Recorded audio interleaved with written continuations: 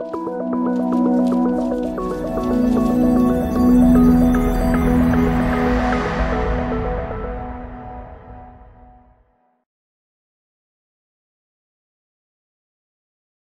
மருத்துவத்தில் வந்த உடனே அதிகபட்சமான தொகையை வாங்கிடுறாங்க. இதை ரொம்ப நாள் ஆகும்னு சொல்கிறாங்க. எங்களுக்கு அந்த அவ்வளவு நாள் எடுத்து இவ்வளவு தொகை கொடுத்து நாங்கள் ஏன் பண்ணணும்? ஒரு ஆங்கில மருத்துவர் ஜுரத்துக்கு என்ன ட்ரீட்மெண்ட் பண்ணுறாரோ அதே தான் இன்னொரு ஆங்கில மருத்துவர் ஜுரத்துக்கு ட்ரீட்மெண்ட் பண்ண போகிறாரு. அதே போல தான் சித்த மருத்துவத்தில் இருக்கா. ஒரு மர்ம காய்ச்சல் வருது, H1N1 வருது. ஆனால் அங்கே சித்த மருத்துவமனையில் கவர்மெண்ட் ஹாஸ்பிட்டல் கொடுக்குறது நிலவேம்பு கஷாயம் தான். அடுத்து கபஜூர குடிநீர் அடுத்து கொடுத்துட்டு இருக்காங்க. ஃபீவர் மட்டும் கிடையாது, அனைத்து விதமான நோய்கள், இப்போ HIV இருந்தாலும் சரி, கேன்சராக இருந்தாலும் சரி, இதுக்கான மருந்துகள் வந்து நிறையவே சொல்லப்பட்டிருக்கு.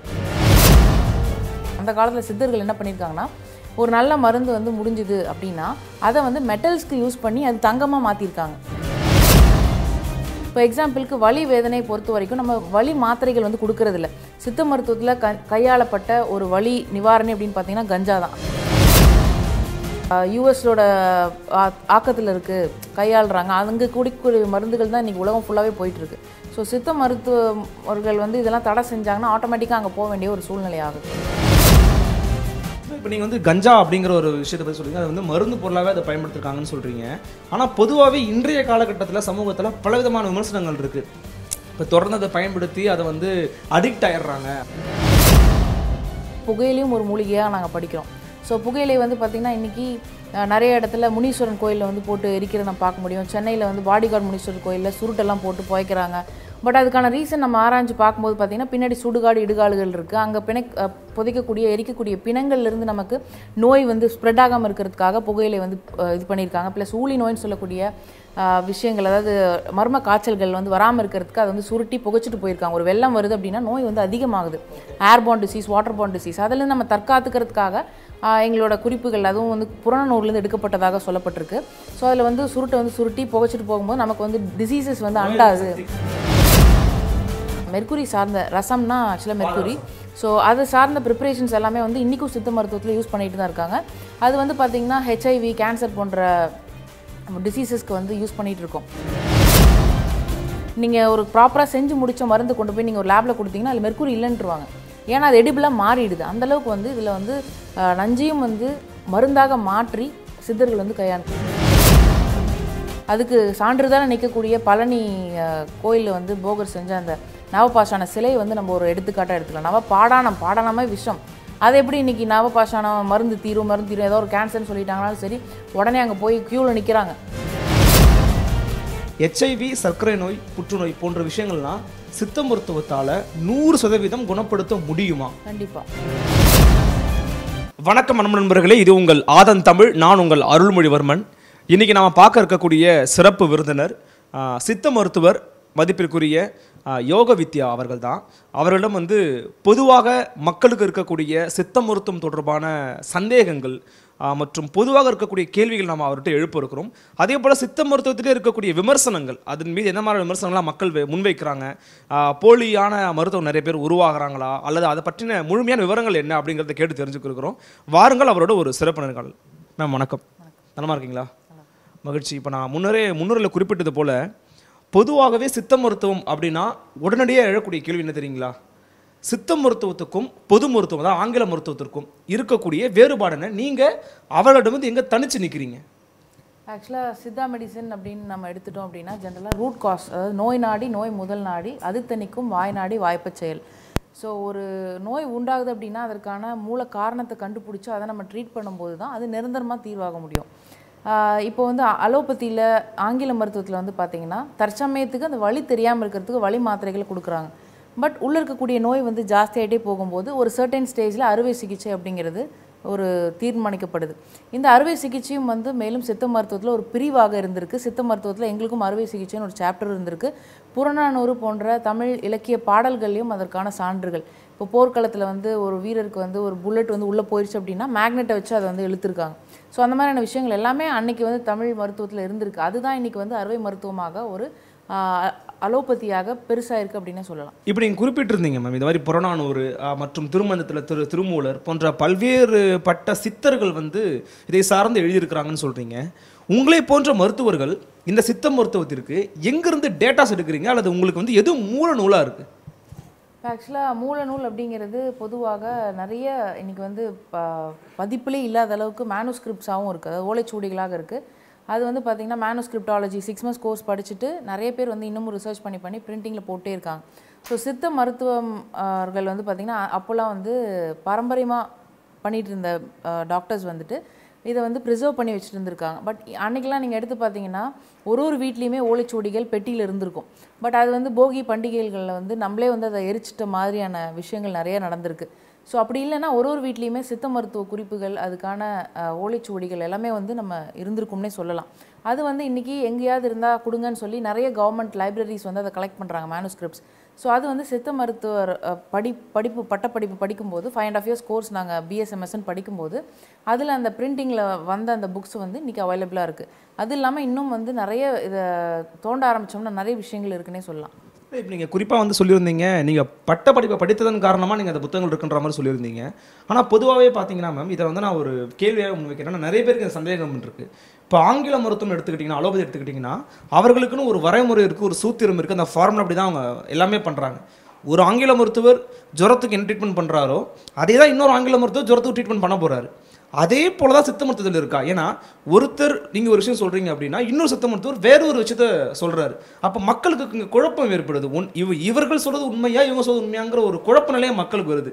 சித்த மருத்துவம் இருக்குது தானே இந்த மாதிரி ஒரு குழப்ப நிலை? இல்லை, சித்த மருத்துவத்தில் இருக்கக்கூடிய கன்ஃபியூஷன்ஸ் வந்து ஏன் டிஃபர் ஆகுது அப்படின்னு பார்த்தீங்கன்னா, நாடி பார்த்து அதுக்கான மருத்துவம் கொடுக்கணும். ஸோ ஒரு பேஷண்ட் இப்போ உங்களுக்கு ஜுரம் வந்துருச்சு அப்படின்னா உங்களுக்கு ஒரு மருந்து, இன்னொருத்தங்களுக்கு வேறு மருந்து கொடுத்தா தான் சரியாகும். இப்போ வாதத்தினால ஜுரம் வரலாம், பித்தத்தினால ஜுரம் வரலாம், கபத்தினால ஜுரம் வரலாம், ரெண்டும் மிக்ஸ் ஆகியும் வரலாம். ஸோ அப்படி இருக்கும்போது ஜுரம் வந்து 60 வகையாக சித்த மருத்துவத்தில் சொல்லப்பட்டிருக்கு. ஸோ அதுக்கான காரணத்தை கண்டுபிடிச்சி ஒருத்தருக்கும் வந்து மருந்துகள் வந்து வேறுபடும். இப்போது என்னதான் அலோபதி வந்து இன்றைக்கி டாமினண்ட்டாக இருந்தாலும் பயங்கரமாக சயின்டிஃபிக்காக வந்திருக்கு அப்படின்னு நம்ம சொன்னாலும், ஒரு மர்ம காய்ச்சல் வருது, H1N1 வருது. ஆனால் அங்கே சித்த மருத்துவமனையில் கவர்மெண்ட் ஹாஸ்பிட்டல் கொடுக்குறது நிலவேம்பு கஷாயம் தான், அடுத்து கபஜூர குடிநீர் அடுத்து கொடுத்துட்டு இருக்காங்க. ஸோ இந்த மாதிரி நம்ம தோண்டி இதுக்கான ரிசர்ச் நம்ம மேற்கொள்ளும் போது ஃபீவர் மட்டும் கிடையாது, அனைத்து விதமான நோய்கள், இப்போ ஹெச்ஐவியாக இருந்தாலும் சரி, கேன்சராக இருந்தாலும் சரி, இதுக்கான மருந்துகள் வந்து நிறையவே சொல்லப்பட்டிருக்கு. அது நாட் ஓன்லி மெடிசன்ஸ், இது வந்து பார்த்திங்கன்னா ரசவாதம் அப்படிங்கிற விஷயத்தில் இப்போ நம்ம வந்து ஒரு மருந்து வந்து நல்லா இருக்குது அப்படின்னா அலோபதியில் என்ன பண்ணுறாங்க, அந்த மருந்து நல்லா வேலை செய்தா இல்லையான்னு ஒரு ஜீவனை பிடிச்சி, அதாவது ஒரு எலியை பிடிச்சி அதுக்கு வந்து நோயை வர வச்சு அதுக்கு கொடுத்து சோதனை பண்ணி அதுக்கு டெஸ்ட் பண்ணுறாங்க. பட் சித்த மருத்துவர்கள், அதாவது அந்த காலத்தில் சித்தர்கள் என்ன பண்ணியிருக்காங்கன்னா, ஒரு நல்ல மருந்து வந்து முடிஞ்சுது அப்படின்னா அதை வந்து மெட்டல்ஸ்க்கு யூஸ் பண்ணி அது தங்கமாக மாற்றிருக்காங்க. ஸோ ஒரு மெட்டல் வந்து தங்கமாக மாற்றுற அளவுக்கு அந்த மருந்து வந்து முடிஞ்சிருந்தால் தான் அது நோயாளிக்கு கொடுத்துருக்காங்க. ஸோ அந்த மாதிரியான ரசவாதம் வித்தைகள் எல்லாமே வந்து சித்த மருத்துவர்களில் இருக்குது. பட் இதெல்லாம் வந்து பார்த்திங்கன்னா நிறையா அதை வந்து பார்த்திங்கன்னா பணம் சம்பாதிக்கணும் அப்படிங்கிற எய்மில் வந்து யாராவது பண்ணாங்கன்னா அது வந்து புடம் வெடித்து நிறைய பேர் இதில் வந்து இறந்தும் இருக்காங்க. ஸோ இதுக்கான விஷயங்கள் வந்து பார்த்திங்கன்னா ஆசை இதெல்லாம் திறந்து அதுக்கப்புறம் அதுக்கான விஷயங்கள் தெரியுது அப்படிங்கிறவங்க சைலண்ட்டாக இருப்பாங்க, அதை பற்றி எதுவும் பேச மாட்டாங்க.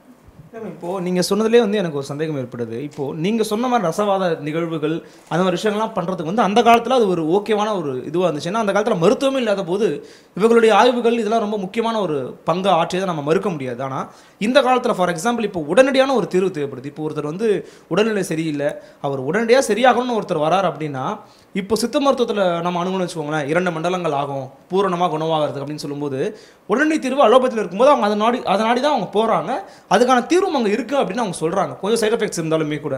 அப்போ சித்த மருத்துவத்தில் நீங்கள் வந்து ரொம்ப காலமும் எடுத்துக்கிறீங்க, உடனடி தீர்வு கிடைக்க மாட்டேங்குது. கூடுதல் இன்னொரு என்ன ஒரு புகார் தெரிவிக்கிறாங்க அப்படின்னா, சித்த மருத்துவத்தில் வந்த உடனே அதிகபட்சமான தொகையை வாங்கிடுறாங்க, இதை ரொம்ப நாள் ஆகும்னு சொல்கிறாங்க, எங்களுக்கு அந்த அவ்வளவு நாள் எடுத்து இவ்வளவு தொகை கொடுத்து நாங்கள் ஏன் பண்ணணும் அப்படிங்கிற ஒரு மக்களுடைய ஒரு எளிய மனிதருடைய கேள்வியாக தானே அதை நீங்கள் பார்க்கணும்.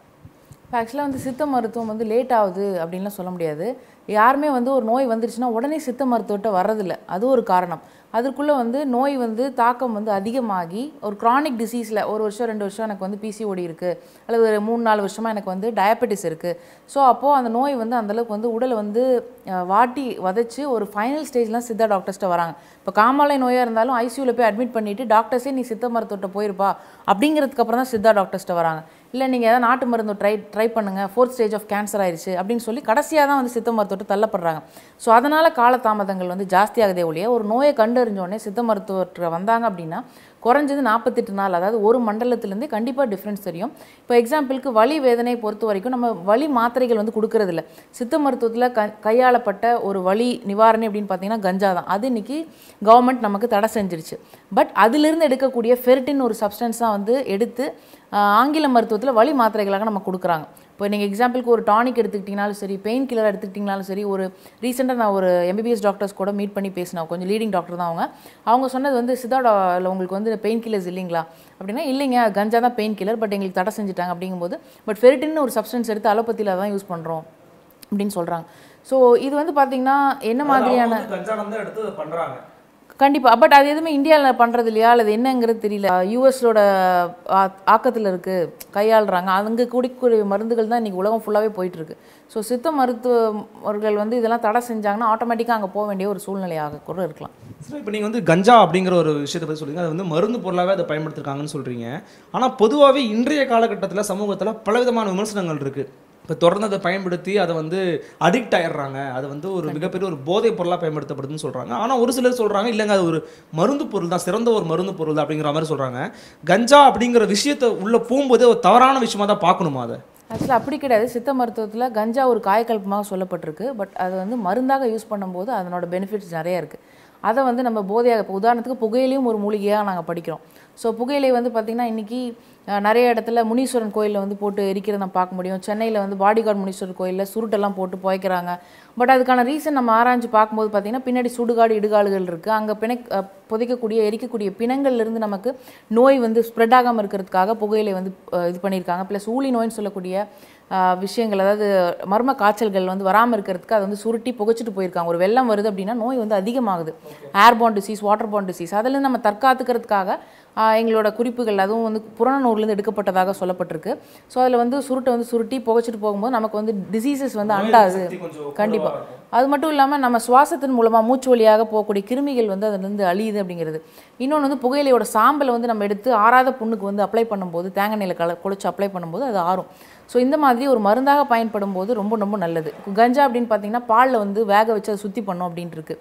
ஸோ அதில் ஒரு 6 வகையான ப்ரிப்ரேஷன்ஸ் எல்லாம் சொல்லப்பட்டிருக்கு. ஸோ இந்த மாதிரியான விஷயங்கள் மட்டும் இல்லாமல் எதையுமே வந்து பார்த்திங்கன்னா நம்ம நஞ்சுன்னு சொல்லக்கூடிய விஷயங்கள் ஆகட்டும், அதையுமே வந்து நஞ்சை முறித்து மருந்துகளாக யூஸ் பண்ணுவோம். மெர்க்குரினா நமக்கு வந்து ஸ்பெசிஃபிக் கிராவிட்டி ஜாஸ்தி, அதை சாப்பிட்டோம்னா குடல் டக்கு டக்கு டக்குன்னு ஓட்ட போட்டு எல்லாம் ப்ளீடிங் ஆகி செத்துருவாங்க.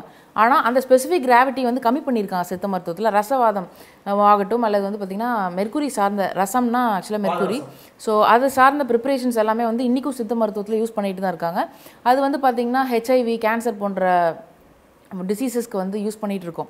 பட் அது வந்து பார்த்திங்கன்னா ப்ராப்பராக முடிஞ்சிருக்கும். இப்போது கம்பளி இருக்குல்ல, நம்ம ஜென்ரலாக குளிருக்கு அந்த காலத்தில் போத்துற அந்த ஒரிஜினல் கம்பளி, அதில் வந்து 100 டைம்ஸ் வந்து நீங்கள் மெர்க்குரியை வந்து ஃபில்டர் பண்ணிகிட்டே இருந்தீங்கன்னா அதோட ஸ்பெசிஃபிக் கிராவிட்டி கம்மியாகுது. அப்போ அதுக்கப்புறமா மருத்துவத்துக்கு யூஸ் பண்ணியிருக்காங்க. அதுக்கப்புறம் வந்து நிறைய விதமான சாறுகளில் வந்து அதை அரைச்சி கல்வத்தில் வந்து இத்தனை மண்டலம், அதாவது சாமங்கள், ஒரு சாமம் அப்படின்னா 3 மணி நேரம் எத்தனை சாமம் அரைக்கணும் அப்படிங்கிற ப்ரொசீஜர்ஸ் எல்லாம் பண்ணும்போது நீங்கள் ஒரு ப்ராப்பராக செஞ்சு முடித்த மருந்து கொண்டு போய் நீங்கள் ஒரு லேபில் கொடுத்தீங்கன்னா அதில் மெர்க்குரி இல்லைன்றுவாங்க. ஏன்னா அது எடிபிளாக மாறிடுது. அந்தளவுக்கு வந்து இதில் வந்து நஞ்சையும் வந்து மருந்தாக மாற்றி சித்தர்கள் வந்து கையாண்டிருக்காங்க. அதனால தான் இன்றைக்கி அதுக்கு சான்றிதழாக நிற்கக்கூடிய பழனி கோயிலில் வந்து போகர் செஞ்ச அந்த நவபாஷான சிலையை வந்து நம்ம ஒரு எடுத்துக்காட்டாக எடுத்துக்கலாம். பாடானமே விஷம், அது எப்படி இன்றைக்கி நவபாஷானம் மருந்து தீரும் ஏதோ ஒரு கேன்சர்னு சொல்லிட்டாங்கனாலும் சரி, உடனே அங்கே போய் க்யூவில் நிற்கிறாங்க. எனக்கு கொஞ்சோண்டு அந்த சந்தனத்தை அது மேலே வச்சு கொடுங்க, நான் வந்து டெய்லி கொஞ்சம் சாப்பிட்றேன். ஸோ சந்தனம் அகெயின் வந்து பார்த்திங்கன்னா நம்ம எல்லாருக்கும் வெளியே அப்ளை பண்ணுறதா தான் தெரியும். சந்தனம் அகத்தியரோட மருந்து ப்ரிப்ரேஷன்ஸ் எல்லாமே எடுத்து பார்த்திங்கன்னா சந்தனம் இல்லாத மருந்துகளே கிடையாது. நிலவேம்புன்னு கஷாயம் சொல்லிட்டு இருக்கோம், அதில் சந்தனம் ஆட் ஆகுது. ஸோ ஜுரம் வந்து குறைக்கிறதுக்கு அந்த கூலண்ட்டான ஒரு விஷயத்துக்கு சந்தனம் ஆட் பண்ணுறோம். ஸோ இந்த மாதிரியான விஷயங்கள் வந்து எல்லாமே ஒழிஞ்சிட்ருக்கு. விஷத்தையே வந்து மருந்தாக மாற்றக்கூடிய சித்த மருத்துவம் தான். மேம், இப்போ நீங்கள் குறிப்பாக வந்து நோய்களை பற்றி பேசும்போது சொல்லியிருந்தீங்க, ஹெச்ஐவி, புற்றுநோய் போன்றவையெல்லாம் இன்னை காலம் வரைக்கும் வந்து ஆங்கில மருத்துவத்தால் முழுமையாக குணப்படுத்த முடியாத நோய்களாக இருக்குது, சர்க்கரை நோய் உட்பட.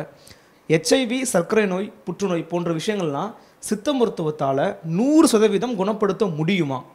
கண்டிப்பாக. அதாவது வந்து பார்த்திங்கன்னா இது இனிஷியல் ஸ்டேஜ். அகைன் இதான் சொல்கிறேன். ஒரு கட்டி இருக்குது அப்படின்னா ஃபஸ்ட்டு அந்த கட்டியை போய் நம்ம கை வச்சு அறுத்து கேன்சரா இல்லையான்னு பயாப்சி பண்ணுறாங்க. ஸோ அப்பயே வந்து அது பரவ ஆரம்பிச்சிருது. அதனால தான் அதை தடுத்துன்னு இருக்கிற கட்டி எடுத்துடலாம், இல்லைனா உங்களுக்கு பரவிடும். சரி, கட்டி எடுத்ததுக்கப்புறம் மறுபடியும் பரவாமல் இருக்கிறதுக்கு கீமோதெரப்பி கொடுக்குறாங்க, ரேடியோ தெரப்பி கொடுக்குறாங்க. அப்போது கேன்சர் இல்லாத மற்ற செல்களும் சேர்ந்து அழியுது. அதனால் முடியெல்லாம் கொட்டி போகுது, உடம்புலாம் மெலிஞ்சு போகுது, உடம்புலாம் கருத்து போகுது, அந்த ரேடியேஷன் ஹீட் தாங்க முடியாமல். சித்த மருத்துவத்தோட அணுகுமுறை புற்றுநோய், பேரே பாம்பு புத்து. ஸோ பாம்பு புத்து பார்த்திங்கன்னா ஒரு இடத்துல இருக்குது அப்படின்னா குட்டி குட்டி குட்டி குட்டியாக அங்கங்கே இருக்கும். ஸோ தனியாக இருக்காது, அங்கங்கே. அது நீங்கள் ஒரு பாம்பு புத்தை போய் சும்மா தைரியமாக கை வச்சுருவீங்களா? உள்ள இருக்கக்கூடிய பாம்பு நம்மளை கடிச்சிடும். அதாவது அதோட தாக்கம் அதிகமாகும். ஸோ அதனால் எந்த கட்டியாக இருந்தாலும் அதை நம்ம போய் அறுவை சிகிச்சை பண்ணி அது என்னங்கிறது கட்டி ஆராய்ஞ்சாலே போச்சு, நமக்கு பிரச்சனையாகி பரவ ஆரம்பிச்சிடுது. ஸோ சித்த மருத்துவத்துடைய அணுகுமுறை கேன்சர் பொறுத்த வரைக்கும் அது கட்டி கேன்சராக இல்லையாங்கிறத பார்க்காம அதுக்கான மருந்துகள் கொடுக்கும்போது அது அழிய ஆரம்பிக்கும். மோரோவர் இன்றைக்கி எல்லாருக்குமே கேன்சர் செல்ஸ் நம்ம உடம்புல இருக்கும், அது யாருக்குமே தெரியறதில்ல. CA-125 டெஸ்ட் இன்றைக்கி ரீசெண்டாக எடுத்துகிட்டு இருக்காங்க. அதில் பார்த்திங்கன்னா PCOD, ஃபைப்ராய்ட் கர்ப்பப்பையில் இருக்கிறவங்களுக்கும் CA-125 ஜாஸ்தியாக இருக்குது. உடனே கேன்சர்னு சொல்லி நிறைய பேர் பயந்து போய் டெஸ்ட் பண்ணுறாங்க. ஆனால் கேன்சர் அந்த டிஷ்யூவில் இல்லை. இதுலேருந்து என்ன தெரியுதுன்னா, எல்லாருக்குமே கேன்சர் செல்ஸ் எப்படி உடம்புக்குள்ளே இருக்குன்னா, நம்மளோட செல்கள் டெய்லியுமே இறந்து புதிதாக உற்பத்தி ஆகுது. அதுக்கு பேர் செல் ரெஜுனேஷன். அப்போது அந்த அழிஞ்ச செல்கள் வெளியே வராமல் உள்ளே தங்கும்போது கேன்சர் செல் ஜாஸ்தி ஆகுது. நான் பார்த்த கேன்சர் பேஷண்ட்ஸ் வரைக்கும் ஹிஸ்ட்ரி கேட்கும்போது 5 வருஷமாக மோஷனே சரியாக போகிறதில்ல, மலைக்கட்டு இருந்தது, 4 நாளைக்கு 5 நாளைக்கு ஒருக்கு தான் நான் மோஷனே போவாங்கிறாங்க. ஸோ அந்த மாதிரி மோஷன் அப்படிங்கிறது நம்ம சாப்பிடக்கூடிய உணவில் இருக்கக்கூடிய கழிவுகள் மட்டும் வெளியே வரதில்லை, நம்மளோட உடம்புல இருக்கக்கூடிய பழைய செல்கள், அழிஞ்சு போன செல்கள் எல்லாமே வெளியே தள்ளுறதும் அதனால தான் பார்த்திங்கன்னா திண்ணம் 2 உள்ளே சிக்க அடக்காமல் ஒரு நோய் வராமல் இருக்கணும் அப்படின்னா 2 விஷயங்கள், சிறுநீர் மலத்தையும் உள்ளே அடக்கி வைக்கக்கூடாது, உடனே கழிக்கணும் அப்படிங்கிற அடிப்படையான ஒரு விஷயம் இன்றைக்கி பண்ணாதனால தான் கேன்சர் மட்டும் இல்லை, நிறைய விதமான கொடிய நோய்கள், பெண்களுக்கு ஏற்படும் நீர்க்கட்டிகள் ஆகட்டும், ஆண்களுக்கு ஏற்படக்கூடிய விந்தணு குறைபாடு, இது எல்லாத்துக்குமே ஒரு அடிப்படை காரணம் அந்த சூடு. இப்போ எக்ஸாம்பிள், கர்ப்பப்பைக்கு முன்னாடி யூரின் பை, பின்னாடி மலப்பை. டாய்லெட் நீட்டாக நான் மோஷன் போக மாட்டேன், நான் டாய்லெட் போக மாட்டேன், என்ன ஆஃபீஸில் வேலை செய்கிறவங்க என்ன நினச்சிருவாங்கன்னு சொல்லிட்டு அடக்கி வைக்கிறாங்க. ஸ்கூல் காலேஜாக இருந்தாங்கன்னா டீச்சர்ஸ் என்ன திட்டுவாங்க, அதனால் நான் பெர்மிஷன் கேட்க முடியல, டாய்லெட் நீட்டாக இப்படிலாம் அடக்கிறதுனால கர்ப்பப்பை சிறுநீர் ஃபில் ஆகி மலமும் ஃபில் ஆகி ரெண்டோட ஹீட்டும் தாக்கி தான் கட்டிகளே உருவாகுதுன்னு சொல்லி சித்த மருத்துவத்தில் அடிப்படையாக சொல்லியிருக்காங்க. இப்போ நீங்கள் குறிப்பாக சொன்னதில் புற்றுநோய் பற்றி சொன்னீங்க மேம். இப்போ எங்களுக்கு என்ன தேவைன்னா, அடிப்படையில் இப்போ எங்கள் அப்பா அம்மா எடுத்துக்கோங்களேன், எங்கள் அப்பா அம்மா 2 பேருக்குமே சக்கரை நோய் இருக்குது, எங்கள் தாத்தாவுக்கு இருந்திருக்கு. இப்போ இவங்க 2 பேருக்கு இருக்கிறதுனால எனக்கு கண்டிப்பாக வருமா, எங்கள் அண்ணனுக்கு வருமா அப்படிங்கிற ஒரு கேள்வி எழுது. ஏன்னா சர்க்கரை நோய் தொடர்ந்து பரவிட்டே இருக்குன்னு சொல்கிறாங்க. சர்க்கரை நோய் இயல்பாக எல்லாருக்குமே இருக்குது. சின்ன ஒரு குழந்தைகள், பள்ளிக்கூடம் படிச்சுட்டு வர குழந்தைகள் கூட சர்க்கரை நோய் இருக்குன்னு சொல்கிறாங்க. இந்த சர்க்கரை நோய்க்கும் HIVக்கும் நிரந்தரமான தீர்வு சித்த மருத்துவத்தில் சொல்ல முடியுமா? சர்க்கரை நோய் பொறுத்த வரைக்கும் தீரும்னு சொல்லி தான் சித்த மருத்துவம் சொல்லப்பட்டிருக்கு. பட் இந்த ஜென்ரேஷனில் யாரும் நம்புறதுக்கு இல்லை. அதுவும் இல்லாமல் இப்போ டைப் 1 டயபெட்டிஸ், டைப் 2 டயபெட்டிஸ்ன்னு சொல்லி 2 வகையாக பிரிக்கிறாங்க. டைப் 1னா இன்சுலினே சுரக்கல, டைப் 2னா இன்சுலின் சுரக்குது, ஆனால் நமக்கு யூட்டிலைஸ் பண்ணிக்க தெரியல, இதோட முடிச்சிடுறாங்க. பட் சித்த மருத்துவத்தில் இது 20 வகையாக கூறப்பட்டிருக்கு. 20 டைப் ஆஃப் டயபெட்டிஸ். நீரிழிவு நோய் மட்டும் 20 வகை. அதாவது மொத்த நோய்கள் 4448. அதில் சர்க்கரை வியாதி அப்படிங்கிறது 20 வகையாக சொல்லப்பட்டிருக்கு. ஸோ இது வாதத்தினால, பித்தத்தினால, கபத்தினால. வாதம் அப்படின்னா நம்ம உடம்புல கூடிய காற்று. ஸோ கேஸ்ட்ரிக் ப்ராப்ளம்னாலையும் ஒருத்தவங்களுக்கு, அதாவது எக்ஸாம்பிள் காற்று போய் உங்களுக்கு பேங்க்ரியாஸில் பூந்துக்குச்சுன்னா அது சரியாக ஒர்க் ஆகாது. அதே போல் பித்தம்னா உடலுடைய வெப்பம் அதிகரிச்சது அப்படின்னா ஆசிட். ஸோ ஆசிட் செல் டேமேஜ் ஈஸியாக பண்ணும், அதனாலேயும் பேங்க்ரியாஸ் செயலிழந்து அவங்களுக்கு டயபெட்டிஸ் வரும். அதே போல் கபம்னா ஃபேட். ஸோ ஃபேட் அதிகமாக ஒபிசிட்டி இருந்ததுன்னா சர்க்கரை வியாதி வரும்னு சொல்கிறாங்களா. அது எப்படின்னு பார்த்தீங்கன்னா, அடிப்போஸ் டிஷ்யூ ஒரு ஆர்கன்ஸ்க்கு சுற்றி இருக்கக்கூடிய விசரல் ஃபேட்டுன்னு நம்ம சொல்லுவோம். ஸோ அது அதிகரிச்சதுன்னா அது போகக்கூடிய பிளட் சப்ளை ப்ராப்பராக இருக்காது. அந்த போகக்கூடிய ரத்த நாளங்கள், அந்த ரத்த குழாய்கள் அழுத்தும். அதிகப்படியான கொழுப்பு கம்ப்ரெஸ் பண்ணும்போது ரத்தம் சரியாக பேங்க்ரியாஸ்க்கு போகாமல் டயபெட்டிஸ் வரலாம். ஸோ ஐலட்ஸ் ஆஃப் லாங்கர்ஹான்ஸ்னு சொல்லக்கூடிய அந்த செல்கள் அழிஞ்சாலும் இன்சுலின் கம்மியாகலாம். அப்படி இதில் பார்த்திங்கன்னா டைப் 2ல் ஆட்டோஇம்யூன் டிசீஸாக நம்ம பார்க்குறோம். அதாவது நம்ம உடம்புல இன்சுலின் சுரக்குது, ஆனால் நம்ம உடம்புக்கு யூட்டிலைஸ் பண்ணிக்க தெரியலன்னா அகெயின் காரணம் கழிவுகள். நம்ம உடம்புல கூடிய கழிவுகள் நம்ம சாப்பிடக்கூடிய கலர் பவுடர்ஸ்லேருந்து, ப்ரிசர்வ்ட் ஐட்டம்ஸ்லேருந்து ஒரு சைடு மிக்ஸ் ஆகுது, இன்னொரு சைடு ஸ்ட்ரெஸ்ஸுனால கார்டிசோல் ஹார்மோனும் இங்கே கழிவுகளாக தான் பார்க்கப்படுது. ஸோ இந்த மாதிரியான ஹார்மோன்ஸும் டாக்ஸின்ஸும் எப்போவுமே தனித்தனியாக சுற்றிட்டு இருக்காது. டாக்ஸின் இருந்ததுன்னா பழைய ஹார்மோனை கூட சேர்ந்து பைண்ட் ஆகி உடம்புக்குள்ளே சுற்றும். ஸோ ஹார்மோனுங்கிறது ஒரு மெசேஜை பிரெயினுக்கு எடுத்துகிட்டு போகும். பழைய ஹார்மோன்ஸே உடம்புல சுழற்சி ஆகிட்டே இருந்ததுன்னா பிரெயினுக்கு எது இன்சுலின் ஐடென்டிஃபை பண்ண தெரியாது. அப்போ என்ன ஆகுது, இன்சுலின் வேறு என்னமோ அப்படின்னு நினச்சிட்டு விட்டுருது. அப்போ செல்குள்ளே அந்த இன்சுலின் நுழையிறதில்ல. ஸோ இப்போ அடிப்படையாக டைப் 2 டயபெட்டிஸ்க்கு நம்ம பண்ண வேண்டியது, பேதிக் கொடுத்து ஃபஸ்ட்டு மலத்தை கிளியர் பண்ணி, டாக்ஸின்ஸை கிளியர் பண்ணி, ரத்த சுற்றி மருந்துகள் கொடுத்து, அடுத்தது பார்த்திங்கன்னா அந்த ஹார்மோன்ஸ், பழைய ஹார்மோன்ஸ் வெளியேற்றுறதுக்கு லிவர் நல்லபடியாக ஃபங்க்ஷன் ஆகுதான்னு பார்க்கணும். இதுக்கு எவ்வளோ நாள் மேம் ஆகுது, எத்தனை காலக்கெடுன்னு நினைக்கிறீங்க? இதுக்கு சக்கரை நோய் ஒருத்தர் வராரு உங்கள்கிட்ட, முழுமையாக குணமாகனா எவ்வளோ நாள் ஆகும்? குறைஞ்சது 3 மாதங்கள்லேருந்து 6 மாதங்களில் நிரந்தரமாக தீர்வாகும். அன்லெஸ் அண்ட் அன்டில் இப்போ அவங்க இப்போ தான் வந்து சுகர் வந்து கண்டுபிடிச்சிருக்காங்க, 1 வருஷம் ஆகுது 2 வருஷம் ஆகுதுன்னா 3லேருந்து 6 மாதங்கள்லேயே நிரந்தரமாக தீர்வாக்க முடியும். இதே வந்து நார்மலாக வந்து பார்த்திங்கன்னா சுகர் அதிகரிச்சிருச்சு அப்படின்னா அவங்க இன்சுலினை வெளியே இருந்து எடுக்கிறாங்க மாத்திரைகளாக. ஊசி இன்சுலின் யூனிட்ஸ் வந்து ஏற்றிக்கிறாங்க. அப்போ என்ன ஆகுனா நம்ம பேன்க்ரியாஸ் என்ன நினச்சிக்கோம், வெளியவே நிறைய இன்சுலின் இருக்குது, நம்ம ஏன் அதை சுரக்கணும்னு சொல்லிட்டு படிப்படியாக அது வந்து சோம்பேறி ஆகிடும், அதாவது இன்ஆக்டிவ் ஆகிடும், சுரக்கிறதே நிறுத்திடும். அதனால தான் வந்து காலதாமதங்கள் ஜாஸ்தி ஆகுது க்ரானிக்காக, அதாவது ரொம்ப வருஷங்கள் கழிச்சு அதுக்கப்புறம் சித்த மருத்துவம் மேற்கொள்ளும்போது. இப்படி நீங்கள் குறிப்பிடும்போது சொல்லியிருந்தீங்க மேம், முக்கியமான ஒரு வார்த்தை சொல்லியிருந்தீங்க, முதல் எடுத்த உடனே மக்கள் எங்கள்கிட்ட வரதில்லை, ரொம்ப ஆங்கில மருத்துவம்லாம் போயிட்டு அப்புறம் தான் வராங்கன்னு. இப்போ அடிப்படையாக ஒரு கேள்வி எழுது, ஏன் முதல் எடுத்த உடனே மக்கள் உங்களை நோக்கி வர்றதில்லை? இதுக்கு காரணம் ஆங்கில மருத்துவம் மட்டும்தானா, அல்லது உங்களிடம் சித்த மருத்துவம் இருக்கக்கூடிய குறைபாடுகள் இல்லவே இல்லைன்னு சொல்கிறீங்களா? குறைபாடுகளை நினச்சி தானே மக்கள் வராமல் இருக்காங்க? இல்லை, ஆக்சுவலாக ஃபஸ்ட் எடுத்தோடனே சித்தாவுக்கு வர்றது இல்லைன்னா காரணம் வந்து ஒரு தப்பான ஒரு மித்து வந்து பரவிட்டு இருக்குது. இது வந்து சீக்கிரமாக சரியாகாது, இங்கே போனால் வந்து எப்படியும் ஒரு 6 மாதம் 1 வருஷம் ஆகிடும்.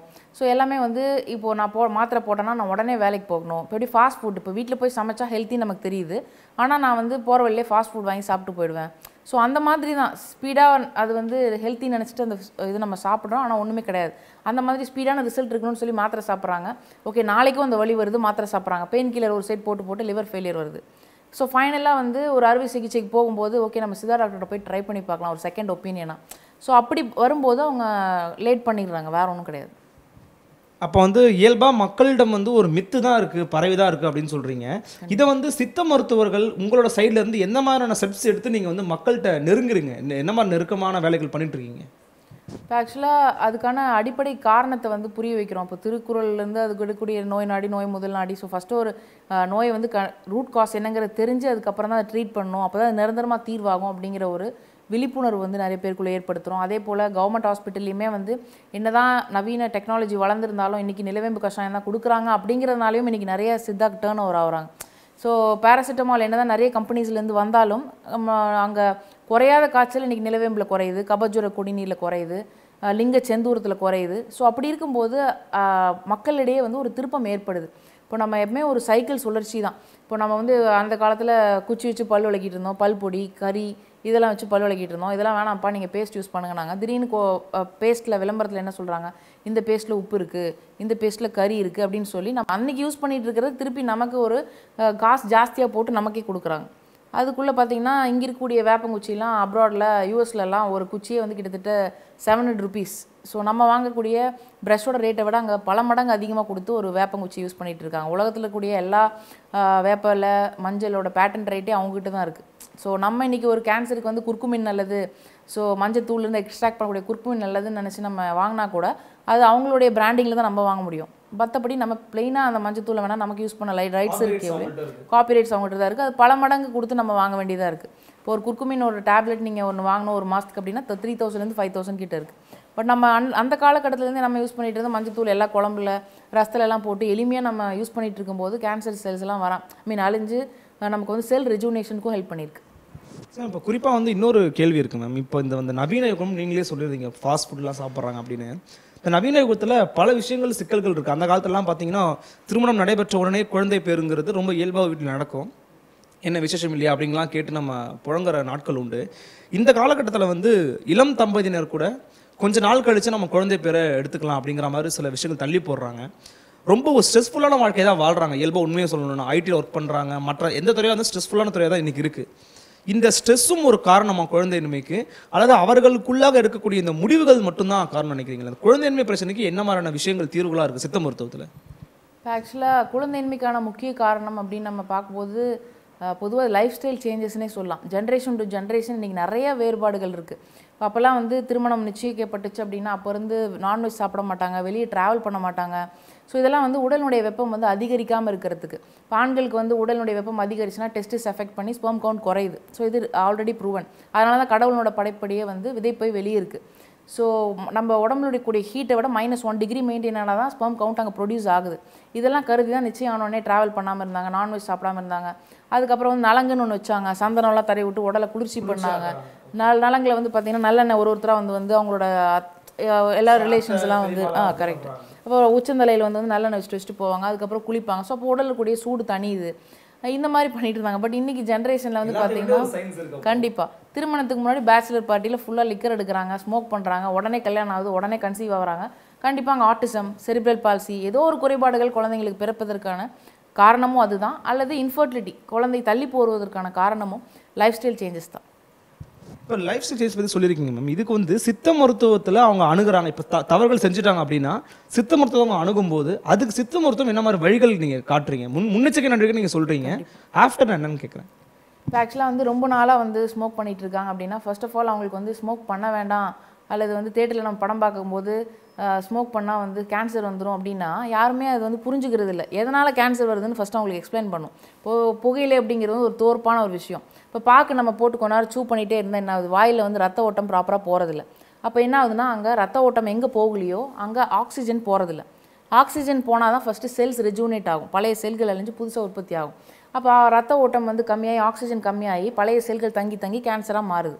ஸோ அதை வந்து அவங்களுக்கு அடிப்படையாக புரிய வைக்கணும். அடுத்தது வந்து ஓகே ரொம்ப நாள் வந்து அவங்க க்ரானிக்காக ஸ்மோக் பண்ணிகிட்டு இருக்காங்க அப்படின்னா அது காரணம் வந்து அந்த ஸ்மோக் பண்ணும்போது நம்ம பிரெயின்லேருந்து செரட்டோனின் அப்படிங்கிற ஹாப்பி ஹார்மோன் சுரக்குது. அது 2 மணி நேரம் கூட நீடிக்கிறது இல்லை, திருப்பியும் அவங்க ஸ்மோக் பண்ணணும்னு தோணுது. இதனால தான் அவங்க வந்து ஸ்மோக்கிங்கில் அடிக்ட் ஆகிறாங்க. அதே செரட்டோனின் வந்து வேறு எது இதெல்லாம் இருக்குது அப்படிங்கிறத ஃபுட் ஐட்டம்ஸில் வந்து தேடி போய் சாப்பிட்லாம் இல்லையா. மெடிடேஷன் பண்ணும்போது அந்த ஹாப்பி ஹார்மோன் சுரக்குது. அப்படியும் இல்லை அப்படின்னா யோகா பண்ணலாம், இல்லை ஜென்ரலாக வாக்கிங் ஜாகிங் பண்ணுறாங்க அப்படின்னாவே அந்த செரட்டோனின் வந்து இன்க்ரீஸ் ஆகுது. இப்போ நான் பார்த்த பேஷண்ட்ஸ் நிறைய பேர் செயின் ஸ்மோக்கர்ஸ் யாருன்னு பார்த்தீங்கன்னா ரொம்ப ஸ்போர்ட்ஸ் ஆக்டிவிட்டியில் சாம்பியனாக இருந்திருப்பாங்க. ஒரு ரிட்டையர்மெண்ட் ஸ்டேஜ் ஒரு 40 வயசில் முட்டி வலி வந்திருக்கும். ஸோ அதுக்கப்புறம் அந்த ஆக்டிவிட்டி பண்ண முடியாமல் அதே செரட்டோனின் வேறு எதுலையாவது இருக்கான்னு பார்த்து ஸ்மோக்கிங்கில் அடிக்ட் ஆகிடுறாங்க. அதே போல் ஆல்கஹால் வந்து பார்த்திங்கன்னா நம்ம உடம்புல இருக்கக்கூடிய நீர் சத்தை ஃபுல்லாகவே ட்ரெயின் பண்ணிடும். ஸோ நிறைய பேர் சம்மர்லலாம் பார்த்திங்கன்னா பியர் குடித்தா நல்லது அப்படின்னு சொல்லி குடிப்பாங்க. பட் அது குடித்த உடனே வந்து பார்த்திங்கன்னா நம்ம ஆல்ரெடி நம்ம உடம்புல இருக்கக்கூடிய ஃப்ளூயிட்ஸ் எல்லாமே ட்ரெயின் அவுட் ஆகிடும். ஸோ அடிக்கடிக்கு யூரின் போயிட்டு அவங்க நினைப்பாங்க குடிக்கிற பியர் மட்டும்தான் யூரினாக வருது. பட் உடம்புல ரத்தத்தில் இருக்கக்கூடிய எல்லா நீருமே வந்து இழுக்கப்படுது. ஸோ அப்படி இருக்கும்போது அவங்களுக்கு யூரிக் ஆசிட் லெவல் வந்து அங்கங்கே போய் தங்கி ஜாயிண்ட்லேருந்து கவுட் ஆர்த்ரைட்டிஸ் வருது. ஸோ கால் கட்டவரலேருந்து ஃபஸ்ட்டு அந்த யூரிக் ஆசிட் தங்கி அதுலேருந்து வந்து பார்த்திங்கன்னா வலி வேதனை கொடுக்கும். ஸோ பார்த்தா யூரிக் ஆசிட் உங்களுக்கு அதிகமாக இருக்குது, கவுட் ஆர்த்ரைட்டிஸ்னு சொல்லி டயக்னோஸ் பண்ணிடுறாங்க. ஸோ இந்த மாதிரி நிறைய விஷயங்கள் வந்து கான்ட்ரவர்சியாக ஹெல்த்துன்னு நினச்சி ஆல்கஹாலே ஒரு ஹெல்த்தாக நினைக்க ஒரு சூழ்நிலையில் இந்த மாதிரி அடிக்ஷனில் இருந்தாலும் ஃபஸ்ட்டு அதை நீக்கிறதுக்கான வழிகள், அது எதனால் நீக்கணும் அப்படிங்கிற ஒரு புரிதலும் வந்து இருந்தால் தான் அதை வந்து நம்ம விலக முடியும். இப்போ நீங்கள் குறிப்பாக சொல்லியிருந்தீங்க இந்த புகைப்பிடித்தல் மது அருந்துதல் அப்படிங்கிறது ரொம்ப முக்கியமான விஷயமா நான் பார்க்குறேன். ஏன்னா இன்றைக்கி இளைய சமூகத்தினரும் அதை அதிகமாக அதை பயன்படுத்த தொடங்கிட்டாங்க. அவர்களுக்கு அதனுடைய விழிப்புணர்வு இல்லாமல் பண்ணுறாங்களா அல்லது ஒரு ஹாப்பிக்காக பண்ணுறாங்களாங்கிறது தெரியல. உண்மையிலேயே அது பண்ணால் வெறும் குடும்ப உறவோ அல்லது அந்த குழந்தையின்மை பிரச்சனை மட்டும்தான் வருமா, வேறு என்ன மாதிரி சிக்கல் ரொம்ப அதிகமாக ஏற்படும்னு நினைக்கிறீங்க? இப்போ ஆக்சுவலாக மென்ஸாக இருந்தாங்கன்னா அவங்களுக்கு வந்து ஸ்பெர்ம் கவுண்ட் வந்து ரொம்ப குறையுது ஆல்கஹால் ஸ்மோக் பண்ணுறவங்களுக்கு. உமன்ஸாக இருந்தாங்கன்னா அவங்களுக்கு வந்துட்டு எக்கோட குவாலிட்டி குறையுது. ஸோ எக்கும் ஸ்பெர்மும் சேர்ந்தால் தான் ஒரு குழந்தை உருவாகுது. அப்படிங்கும்போது அட்லீஸ்ட் திருமணம் பண்ணி ஒரு குழந்தை வரைக்குமாவது அவங்க ஆனாலும் இருந்தாலும் சரி பெண்ணாலும் சரி இந்த மாதிரியான ஆக்டிவிட்டீஸில் ஈடுபடாமல் இருந்தால் தான் அவங்களுக்கு ஹெல்த்தியான ஒரு பேபி வரும். ஸோ ஏன்னா எந்த ஒரு எதுவுமே தப்பே பண்ணாத ஒரு குழந்தைக்கு போய் இவங்களால அதாவது ஒரு பேரண்ட்னால ஒரு ப்ராப்ளம் வருது. ஏன்னா இன்றைக்கி நிறைய ஸ்கூல்ஸில் நானே பார்க்குறேன் ஆட்டிசம் குழந்தைங்க வந்து நிறைய பேருக்கு ஒரு கிளாஸ் ரூமே வச்சு அது அப்போ ஒருத்தரையும் பார்க்கும்போது நமக்கே வந்து பிரச்சனைகள் அவங்க பார்க்கும்போது ஓகே இவர் வந்து கல்யாணத்துக்கு முன்னாடி நிறைய ஸ்மோக் பண்ணிவிட்டு அதுக்கப்புறம் அவங்களுக்கு குழந்தை உருவாயிருக்குமா, ஸ்பெர்மோட குவாலிட்டி லோவாக இருக்குமா அப்படிங்கிற என்னோட எண்ணங்களே வந்து இருக்குது. கண்டிப்பாக இது வந்து சயின்டிஃபிக்லி ப்ரூவன். ஸ்மோக் பண்ணிவிட்டு பார்த்தீங்கன்னா ஸ்பெர்மோட மார்ஃபாலஜி வந்து ரொம்ப குறையும். ஸோ அது மட்டும் இல்லாமல் லங்ஸ் வந்து அவங்களுக்கு நெக்கோட்டின் ஃபுல்லாக செட்டில் ஆகுது. அப்போ லங்ஸ் தான் வந்து உடம்பு ஃபுல்லாகவே வந்து ஆக்சிஜன் கொடுக்குது. ஸோ லங்ஸில் அங்கங்கே அடைச்சிட்டு இருந்ததுன்னா எந்த செல்களுக்கும் ப்ராப்பராக ஆக்சிஜன் போகாது, உடம்பு ஃபுல்லாகவே டயர்டாக தான் இருக்கும். அதுலேயும் மெயினாக வந்து பார்த்திங்கன்னா சாப்பிட்டதுக்கப்புறம் ஸ்மோக் பண்ணுறது, ஜிம் போயிட்டு அதுக்கப்புறம் ஸ்மோக் பண்ணுறது, ஜாகிங் இந்த மாதிரி எக்ஸசைஸ்னால ஹெல்த்தியாக முடிச்சுட்டு ஸ்மோக் பண்ணும்போது ஒரு சிகரெட் போல் 10 சிகரெட்டுக்கு ஈக்குவல்னு சொல்கிறாங்க. ஏன்னா வயிறு வந்து ஃபுல்லாகிடுது. ஸோ நம்ம சாப்பிட்டதுக்கப்புறம் பார்த்திங்கன்னா வயிறு ஃபுல்லாகிடுது. அப்போ லங்ஸ்க்கு வந்து போதுமான அளவுக்கு ஆல்ரெடி இடம் இல்லை, எல்லா நிக்கோட்டினையும் அது இழுத்து வச்சுக்கும் வெளியே தள்ளாமல். ஸோ அந்த மாதிரியான விஷயங்கள் நிறைய பண்ணுறாங்க. ஸோ இப்படி இருக்கிறவங்க எல்லாருக்குமே வந்து பார்த்திங்கன்னா இது வந்து விடணும் அப்படிங்கும்போது அகெயின் வந்து இங்கே காயக்கல்பம் அப்படிங்கிற மருந்துகள் வந்து ரொம்ப ஹெல்ப்ஃபுல்லாக இருக்கும். காயம்னா உடம்பு, கல்பம்னா உடம்பை நிறைய திரை மூப்பு பிணி சாக்காடு இதுலேருந்து வந்து விடுபட்டு கல் மாதிரி மாற்றுவது அப்படிங்கிறதான் காயக்கல்பம். ஸோ இந்த மாதிரியான விஷயங்கள் அப்படின்னா ஜென்ரலாக பொதுவாக சொல்லணும் ஆன்டி ஏஜிங் அல்லது ஏஜிங்கை தள்ளி போடக்கூடிய விஷயங்கள். அதில் வந்து பார்த்திங்கன்னா நம்ம அடிப்படையாக நெல்லிக்காய், இஞ்சி தேன் உரல் இதெல்லாமே வந்து காயக்கல்பமாக சொல்லப்பட்டிருக்கு. பொன்னாங்கண்ணி கீரை 40 நாள் சாப்பிட்டா அதுவும் வந்து ஒரு காயக்கல்பம். டெய்லி லெமன் ஜூஸ் குடித்தாலே ஒரு காயக்கல்பம். நிறைய பேர் நினைக்கிறாங்க லெமன் ஜூஸ் குடிச்சா அல்சர் வந்து ஒரு சளி பிடிக்குங்கிறாங்க. அல்சருக்கே லெமன் நல்லது, ஏன்னா வெளியே தான் அமிலமாக இருக்கும், உள்ளே போனால் அல்கலைனாக மாறி அல்சர் ப்ராப்ளம்ஸ் வந்து சரியாகும். அதே போல் லெமன் குடித்தா சளி பிடிச்சிரும் அப்படிங்கிற கான்செப்ட் வந்து உண்மையிலுமே ஒரு தவறான ஒரு விஷயம். இந்த லெமனு, ஆரஞ்சு, அப்புறம் கிரேப்ஸு, இந்த மாதிரி விட்டமின் சி வந்து நம்ம தள்ளி வச்ச உடனே தான் இம்யூனிட்டி வந்து குறைஞ்சு ஆன்டிபயோட்டிக்கு டிபெண்ட் ஆகிட்டோம். ஸோ நெல்லிக்காய், லெமன்லாம் வந்து டெய்லியும் வந்து குழந்தைங்களுக்கு கொடுக்கும்போது அவங்களுக்கு நோய் எதிர்ப்பு சக்தி அதிகமாகி அவங்களுக்கு வந்து ஃப்யூச்சரில் ஆன்டிபயோட்டிக்ஸ்க்கே வந்து போக வேண்டிய அவசியமும் இருக்காது.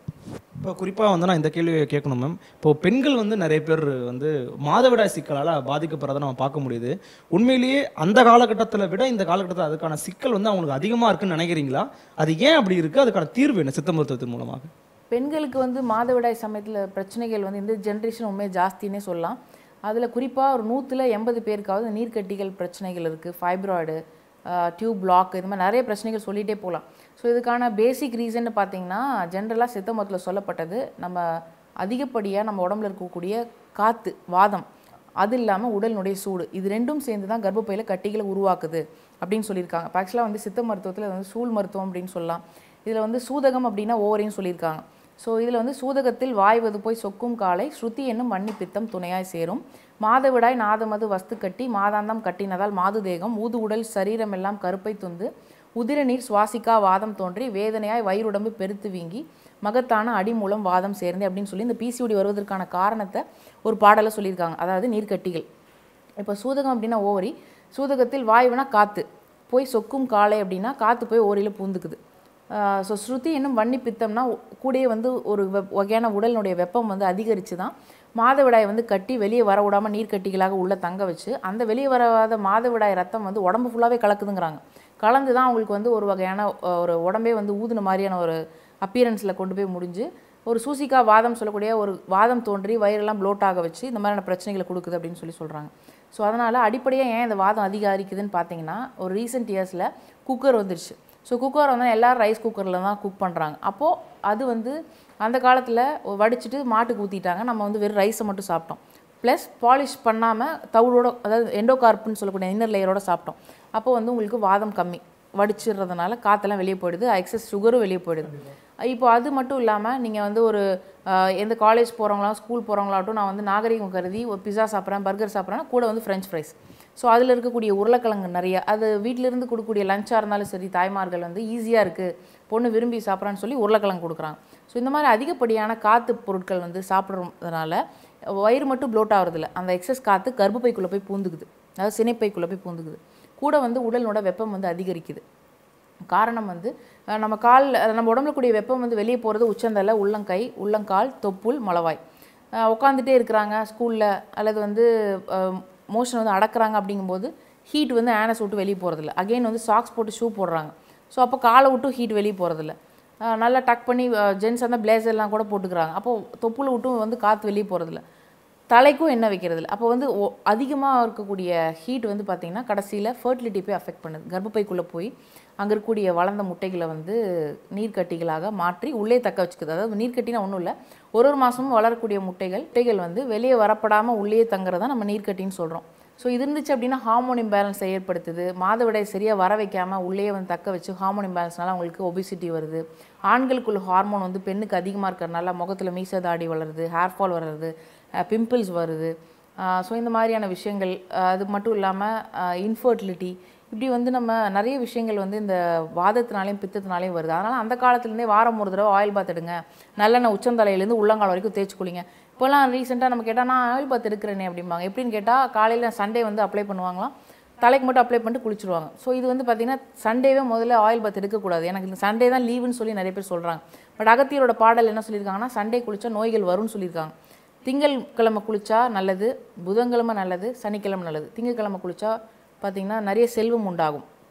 புதன்கிழமை ஆயில் பாத் உடம்பு ஃபுல்லாக தேய்ச்சி குளித்தாங்கன்னா புத்தி தெளிவு உண்டாகும். சனிக்கிழமை வந்து உடம்பு ஃபுல்லாக நல்லெண்ணெய் தேய்ச்சி குளித்தாங்க அப்படின்னா அவங்களுக்கு நல்ல நண்பர்கள், நல்ல ஃபெமிலியாரிட்டி கிடைக்கும் அப்படின்னு சொல்லி அகத்தியர் பாடல் இருக்குது. மாறாக பெண்களாக இருந்தாங்கன்னா செவ்வாய் வெள்ளி தான் குளிப்பேன்னு சொல்கிறாங்க. வெள்ளிக்கிழமை குளித்தா செல்வமெல்லாம் வெளியே போயிடுங்கிறாங்க. ஸோ செவ்வாய்க்கிழமை குளித்தா மரணம்னு சொல்கிறாங்க. ஸோ இந்த மாதிரி வந்து சித்தர் பாடலில் ஆக்சுவலாக எழுதியிருக்காங்க. ஸோ அதனால் ஆணாக இருந்தாலும் சரி பெண்ணாக இருந்தாலும் சரி வாரம் ஒரு தடவை திங்கள் புதன் சனி 3 நாள் ஏதோ ஒரு நாள் தேர்ந்தெடுத்து உடம்பு ஃபுல்லாக நல்லெண்ணெய் தேய்ச்சி குளிச்சுட்டு வந்தாங்கன்னாவே ஆண்களுக்கு டெஸ்டிஸில் ஹீட் வந்து அட்டாக் ஆகாமல் ஸ்பெர்ம் கவுண்ட்டு ஹெல்த்தியாக மெயின்டைன் ஆகும். அதே போல் பெண்களுக்கு நீர்க்கட்டிகள் பிரச்சனை வராது. இன்ஃபர்டிலிட்டி வந்து தாக்கம் இந்த எண்ணெய் குளியல்னால் மட்டுமே 50% நம்ம குறைக்க முடியும். நிறைய விஷயம் சொல்லியிருக்கீங்க மேம். இறுதியாக இந்த ஒரு விஷயம், மக்களுக்கு சித்த மருத்துவத்தை நோக்கி நீங்கள் வரணும் அல்லது சித்த மருத்துவத்தில் முழுமையான விஷயங்கள் இருக்குது அப்படிங்கிறத மக்களுக்கு உங்களுடைய கருத்துக்களாக சொல்லுங்கள் மேம். ஆக்சுவலாக சித்த மருத்துவம் அப்படிங்கிறது நான் வந்து ஒரு ரெப்ரசண்ட்டாக தான் சொல்ல முடியும். இதுக்கான விஷயங்கள் எல்லாமே வந்து சித்தர்கள் வந்து பாடலில் எழுதியிருக்காங்க. அந்த சித்தர்கள் எல்லாருமே மக்களுக்காக இந்த கலியுகத்தில் 4448 நோய்கள் வரும்னு தெரிஞ்சு தான் அது ஓலைச்சுவடிகள் எழுதி வச்சுட்டு போயிருக்காங்க. அதுதான் இன்றைக்கி சித்த மருத்துவமாக இப்போ நான் பேசிகிட்டு இருக்கேன். அந்த சொன்ன சித்தர்கள் எல்லாருமே வந்து நானே ஃபஸ்ட்டு நம்பல. ஸோ அதுக்காக தான் ஒரு தேடலில் உண்மையாலுமே இந்த சித்தர்கள்லாம் சமாதியாக இருக்காங்களான்னு சொல்லி பார்க்கும்போது ஆதி காலத்திலே தில்லையில் திருமூலர், அழகர்மலை ராமதேவர், அனந்தசேனம், கும்பமுனி, திருப்பதி, கொங்கணவர் அப்படின்னு சொல்லி ஒரு சித்தர் கோயிலாக போய் தேடி அவங்களோட சமாதியெல்லாம் போய் பார்க்கும்போது உண்மையிலுமே கமலமுனி அப்படிங்கிற சித்தரும் வந்து திருவாரூரில் இருக்கார். ஸோ அந்த மாதிரி இப்போ எக்ஸாம்பிள் பழனியில் போகர் இருக்காருங்கிறது எல்லாருக்கும் தெரியும். இன்றைக்கி பிரசித்தி பெற்ற தமிழ்நாட்டில் இருக்கக்கூடிய முக்கியமான கோயில்கள் எல்லாமே எடுத்து பார்த்திங்கன்னா அது ஒரு சித்தர் சமாதிக்கு மேலே கட்டப்பட்ட ஒரு கோயில் தான். ஸோ அப்படி இருக்கும்போது எனக்கு அதுக்கான நம்பிக்கை வந்து அதிகரிச்சது. மோரோவர் அவங்களோட ஹிஸ்ட்ரியில் எடுத்து பார்க்கும்போது அகத்தியர் வந்து குற்றாலத்தில் வந்து இருந்து பிறந்து வாழ்ந்து அந்த மலை ஏறி இந்த சைடு போய் பத்மநாப சுவாமி கோயில் இருக்குல்ல, அதாவது திருவனந்தபுரம் தான் வந்து அனந்த சயனம்னு சொல்லியிருக்காங்க பாடலில். ஸோ அங்கே தான் வந்து சமாதியாக இருக்கார். அங்கே தான் வந்து இன்றைக்கி கோல்டெலாம் நிறைய இருக்குன்னு எடுக்கப்பட்டிருக்காங்க. அப்படின்னா அகத்தியரை வந்து ரசவாதத்தில் வந்து கை தேர்ந்தவர். அப்போ நிறைய கோல்டு வந்து ஒரு ஒரு மெட்டலை வந்து தங்கமாக்குறதுல. ஸோ அந்த மாதிரியான ஹிஸ்ட்ரிஸ் வந்து ரிலேட் பண்ணி பார்க்கும்போது இன்னும் நம்ம சொல்லிகிட்டே போகலாம். ஸோ அப்படி இருக்கும்போது வெறுமனை மருத்துவம் மட்டும் இல்லாமல் அந்த காலத்திலே விமானம் மர்க்குரி வச்சு விமானத்தை ஓட்டி பறந்துருக்காங்க. அதே போல் வந்து அஷ்டாங்க யோகம் சொல்லக்கூடிய ஏமம், நியமம், ஆசனம், பிராணாயாமம், பிரத்யாகாரம், தாரணி, தியானம், சமாதின்னு சொல்லக்கூடிய இந்த 8 வகையான அஷ்டாங்க யோகங்களை வந்து அவங்க பயிற்சி செஞ்சு அட்டமா சித்திகள், அனிமா, லகிமா, கரிமானா ஒரு அணுவாகும் தன்மை, அனிமா, கரிமானா ரொம்ப ஹெவியாக வருது. ஸோ இந்த மாதிரியான நிறைய சூப்பர் நேச்சுரல் பவர்ஸ் எல்லாமே வந்து அவங்க அட்டைன் பண்ணியிருக்கான்னு சொல்லலாம். பட் இது எல்லாமே எனக்கு தெரிஞ்சு என்னுடைய அறிவுக்கு எட்டின வரைக்கும் என்ன தோணுது அப்படின்னா, இலங்கைக்கும் கன்னியாகுமரிக்கும் நடுவில் வந்து ஒரு லமூரியா அப்படிங்கிற காண்டினென்ட் வந்து சப்மர்ஜ் ஆயிருக்கு. ஸோ சப்மர்ஜ் ஆகி ஒரு பிளாட்டு ஷிஃப்ட் ஆயிருக்கு. அதை வந்து பார்த்திங்கன்னா சிவன் பார்வதி கல்யாணம் நார்த்தில் நடந்துச்சு, எல்லாருமே அங்கே போயிட்டாங்க, இங்கே வந்து வெயிட் வந்து ரொம்ப தளர்வாகி பிளாட் ஷிஃப்ட் ஆகும்போது அகத்தியர் இங்கே அனுப்பப்பட்டாங்க அப்படின்னு சொல்லி மூட நம்பிக்கையான ஒரு கதையாக இருக்குது. பட் இதெல்லாமே நம்ம ஹிஸ்ட்ரி வந்து ஆராய்ச்சி பார்க்கும்போது பிளாட்டு ஷிஃப்ட் நடந்ததை பற்றி தான் சொல்லப்பட்டிருக்கு. ஸோ அப்படி நடக்கிறதுக்கு முன்னாடி வந்து பார்த்திங்கன்னா பிளானட்டரி பொசிஷன்ஸ் வந்து வேறு மாதிரி இருக்கும்போது மனுஷங்க எல்லாமே பறந்துருக்காங்க, சூப்பர் நேச்சுரல் பவர்ஸ் எல்லாம் அட்டைன் பண்ணியிருக்காங்க. பட் எனக்கு தெரிஞ்சு இந்த கோள்கள் வந்து மாற்றி அமைக்கப்பட்டிருக்கு பிளாட்டு ஷிஃப்ட் ஆகும்போது. ஸோ அதனால் வந்து நமக்கு வந்து சூப்பர் நேச்சுரல் பவர்ஸ் இல்லை. இன்றைக்கி நிறைய கோயில்களில் ஒரு மனுஷனுக்கு வந்து ரெக்க வச்சிருக்கிற மாதிரிலாம் பார்க்க முடியுது. இது வந்து டைம் ட்ராவல் பண்ணி அவங்க வந்து அதை பற்றினா எழுதுனாங்களா, சிலைகள் செஞ்சாங்களா, அல்லது இதுக்கு முன்னாடி வந்து மனுஷங்களாம் பறந்தாங்களா அப்படிங்கிறது தெரியல. பட் மனுஷன் வந்து பறந்துருக்கான் அல்லது பறக்க போகிறான் அப்படிங்கிறதுக்கான டைம் ட்ராவலாக கூட எடுத்துக்கலாம். ஸோ இந்த மாதிரியான விஷயங்கள் வந்து காலம் தாண்டியும் வந்து சித்தர்கள் வந்து சொல்லியிருக்காங்க. கண்டிப்பாக நிறைய விஷயங்களோட பகிர்ந்துருக்கிறீங்க, மக்கள் நிறைய விஷயம் சொல்லியிருக்கீங்க. தொடர்ந்து எங்களோட அரங்கத்திற்கு வந்து உங்களுடைய பலவிதமான கருத்துக்களை பகிர்ந்து கொண்டதுக்கு மிக்க நன்றி மேம். தேங்க்யூ. நன்றி நண்பர்களே, மீண்டும் நிகழ்ச்சியில் சந்திக்கலாம். அதுவரை உங்களிடமிருந்து விடைபெறுவது உங்கள் அருள்மொழிவர்மன். இணைந்திருங்கள், இது உங்கள் ஆதன் தமிழ்.